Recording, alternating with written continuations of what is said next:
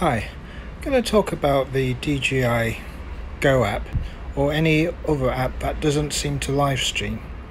Say if you wanted to go into the live stream section and any of these options here, Facebook, YouTube, or even custom RTMP doesn't work, you can always bypass it.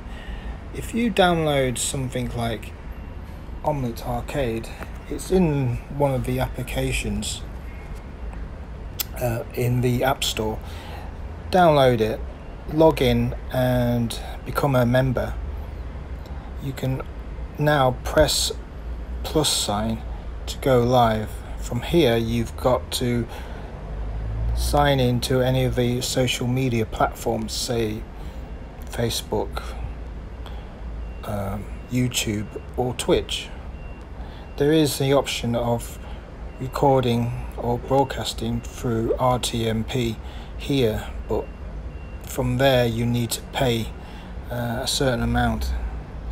I'm using one of the free sites, so let's say if we wanted to go through to YouTube, we select YouTube, sign in, authorize the application to allow Omlet Arcade to live stream through it, tap next, and then describe your live stream.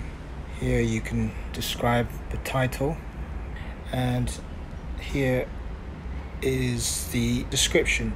I've also put in links and all that and have those pre-saved here. Tap done and then it'll count down to 3. From there on you swipe from the bottom of the screen. Now reselect the app that you want to live stream. In this case, DJI Go app with a non-working live stream feature. And thereon you can actually go and fly or execute the features of the app that you want in question to live stream to. Once you've finished, swipe up again and the corner button here in red, type off, touch it to start the live stream.